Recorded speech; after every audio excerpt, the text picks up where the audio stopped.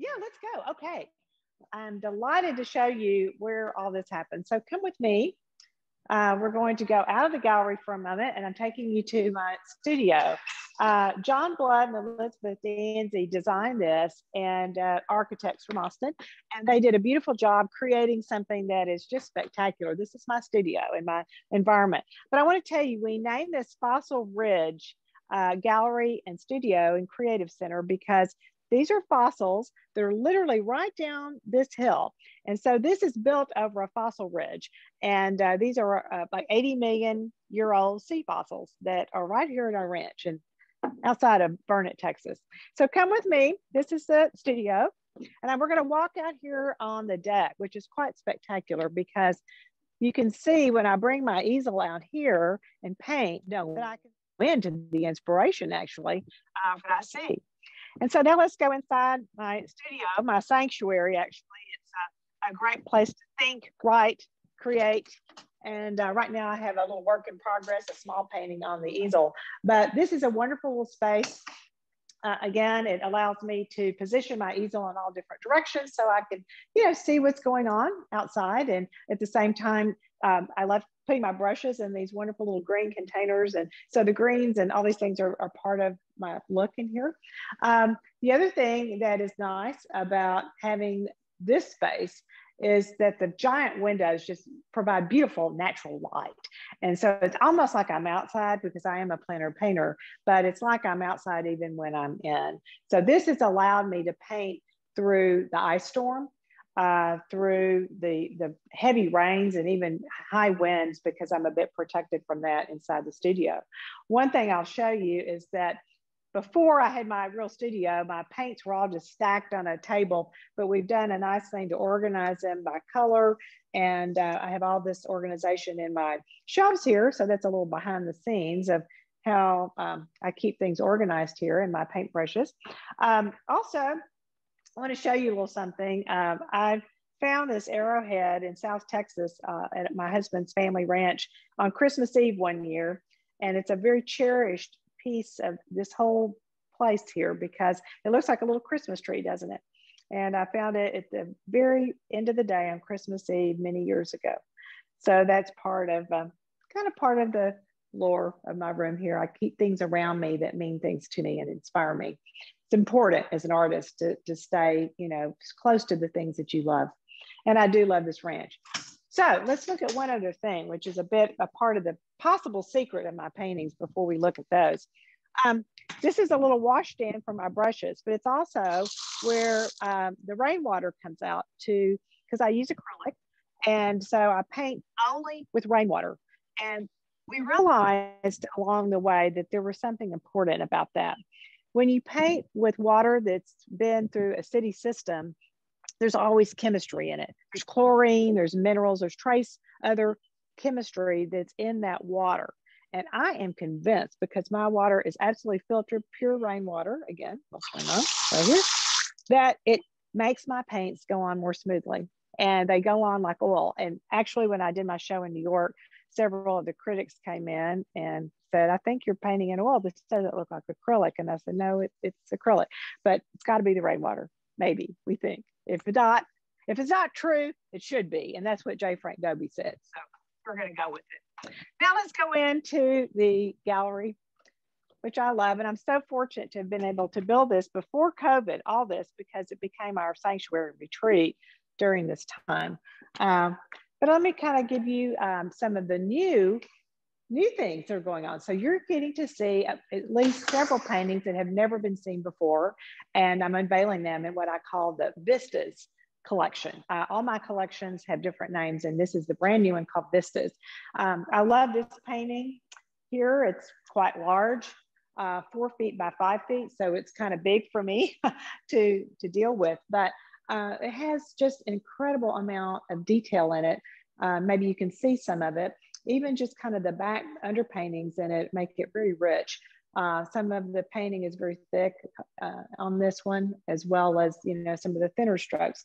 But I named this one Devils in the Details because as I was painting it, there were just thousands of little brush strokes and details that I was putting in to achieve that just incredible bright sunset that I was seeing that also was in the midst of a thunderhead. So you get this thunderhead light coming from here. And it's truly kind of a magnificent piece and just an incredible number of colors in it. This one was inspired by our bluebonnet season. It's very, very abstract in a way, almost a watercolor attempt here, but acrylic with an abstract view of the bluebonnet. And I framed this one differently than I do the others because I just wanted this big, big frame to kind of set off the colors in the hill country and the sky around it. So this one is a little different than some of the others. And then as we go along, these are a little bit more my traditional style, but they are very subtle. I love these. They're sunsets and just grabs. It's almost like you take a piece of the sky and not the whole vista, but a piece of the sky, and you're just grabbing that one moment that the sun is setting.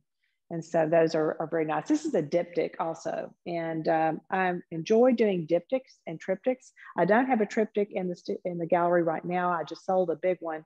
But it goes back to my art history and art training. You know, that was a very popular thing to do back in medieval times. Even the triptychs were in churches and in sacred places of the Holy Family and that sort of thing. So I'm kind of hearkening back to my art history, which I had many, many hours of art history while I was studying. And so I love diptychs and triptychs. This is another really brand new one. I call it Glory Hallelujah. It's just a big pop of color, but it also has a little double meaning because I'd gotten my COVID vaccines and I went, Glory Hallelujah, I'm getting through with this. So this one is also very, very intense, bright, almost neon color. This one is called The Hint of a Strawberry Moon, and I paint moons. We'll see another one in a minute. And you can see this very hint of the strawberry moon. There actually is something called the strawberry moon every year in our lunar cycle. So this one picks up a bit of the sunset as the moon is coming out. And this piece is also very beautiful. It's another one of my big bright ones, brand new ones. You can see more of the hill country here with some of the abstract foliage. And we love this one so much that we decided to design a scarf out of this. So you can see these, we have a few left for sale. I did a limited collection of these and they're really quite beautiful, you know, when you tie them around you.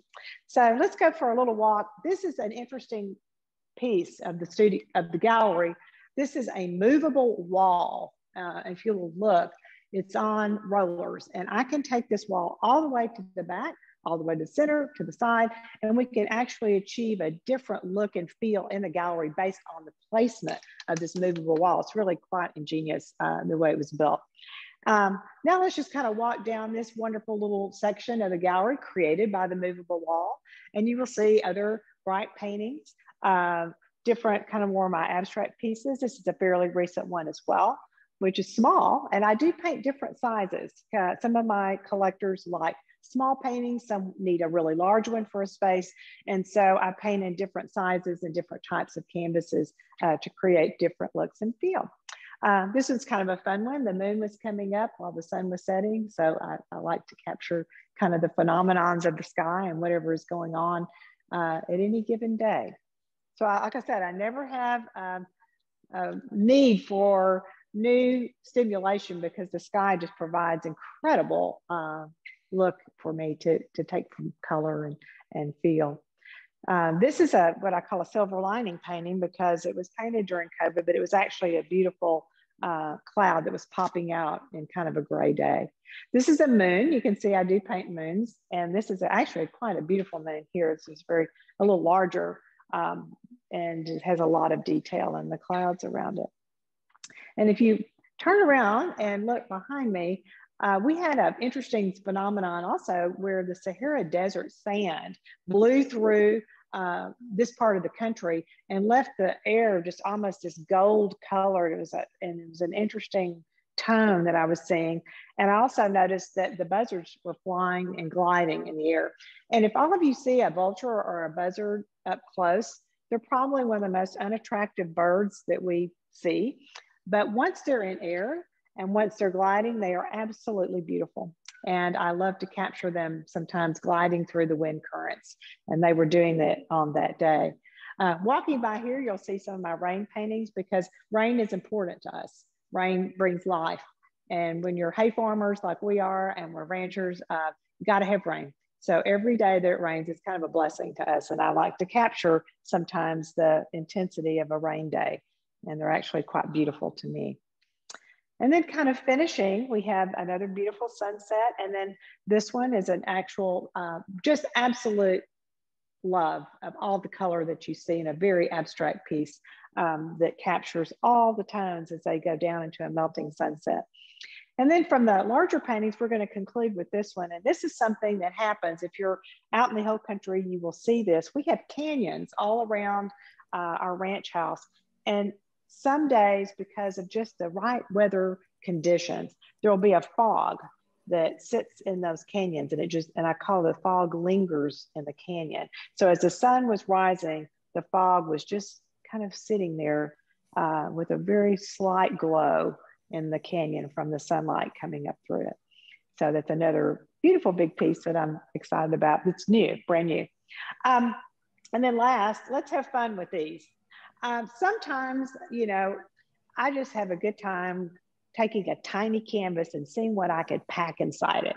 And so I talked to the people who frame my work, and they said, we can frame those little ones for you. And I said, well, how fun. So I call these my jewel box collection. And I've sold a lot of these. People like them for gifts, for client gifts, even just to put on a desk, and just a small remembrance of some of my work. And they're all signed on the back, just like the big ones. I don't sign my paintings on the front unless someone asks me to do it, because I don't want anything to disturb that sunset, that look, the feel. So even a signature would be a bit disturbing to me. So they're all signed on the back. This is an interesting little piece because this was the recent phenomenon of how Saturn and Jupiter lined up. And I was literally watching this and could see the rings of Saturn and the bright intensity of the Jupiter planet behind it and that orangey red tone. And so I had to capture this. Again, it was just something that we'll never see again in our lifetimes. So there it is on a small little place. So anyway, these are fun. And again, we've had a lot of fun with trying to capture a big painting in a small space. And these are tiny.